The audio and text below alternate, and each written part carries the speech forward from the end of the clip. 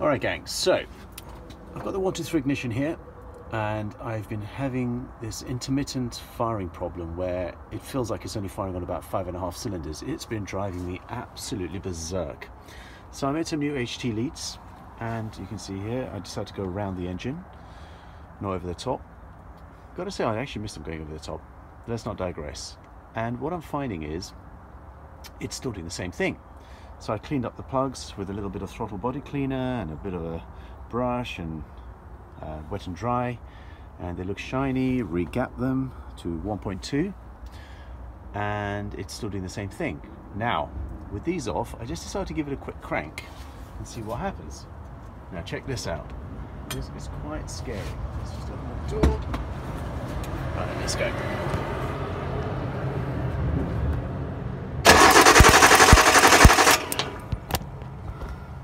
See if we can get a better angle on this.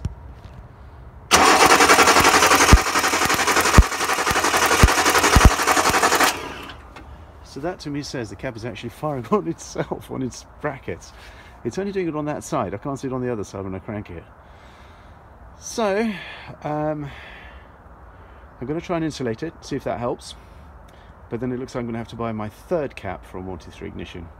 And this is all in under 2,000 miles, so it's a bit disappointing.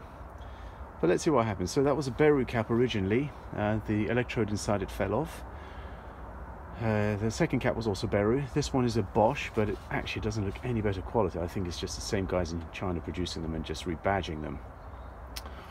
So let's see what we can do with a new cap and a bit of, well, start again. Let's see what we can do with a bit of insulation first. If that fixes it, then it's interesting.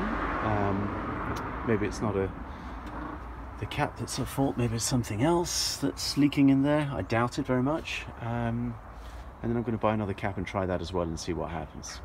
So that's all for now.